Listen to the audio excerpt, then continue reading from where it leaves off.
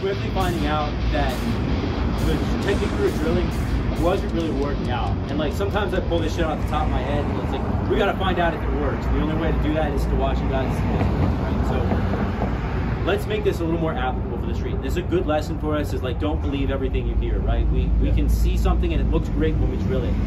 A lot of the time that's the case. And then, you know, Kyle threw your chat, right? It looks pretty, and in slow motion when it's cooperative, it looks fucking awesome, right? In reality, throw the jab, bring it back into the pocket. And this is and now keep hitting me the whole time, don't let me get it, right?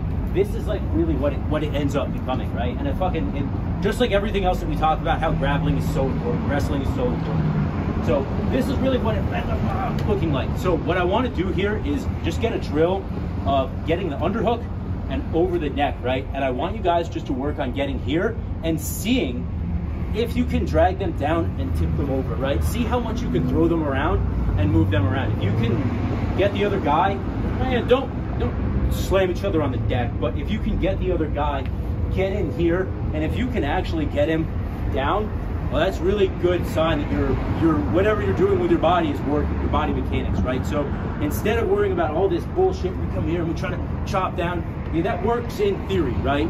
And it can work on the mats, it can work on the street, like if the stars align just right. But again, in reality, what's gonna be is more of a wrestling match.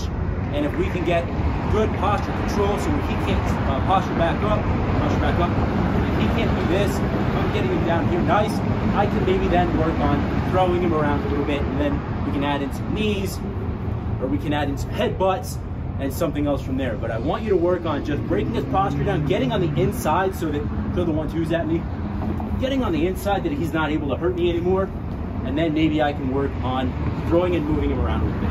So we're just gonna try to get on the inside. I want partners to 1-2, 1-2. We're gonna crash through that guard, get on the inside, and I'll work with you guys on that, and then try to throw him down or move him around a little bit if you can. See, guys, how we talk about the crashing in. See how Emily is crashing in on Kyle. Go ahead and do that again, Emily. She's crashing in as she's tying him up and trying to move him around just a little bit. And this is a really good drill just to get used to that grapple and moving a grown man around, right? So we are crashing in.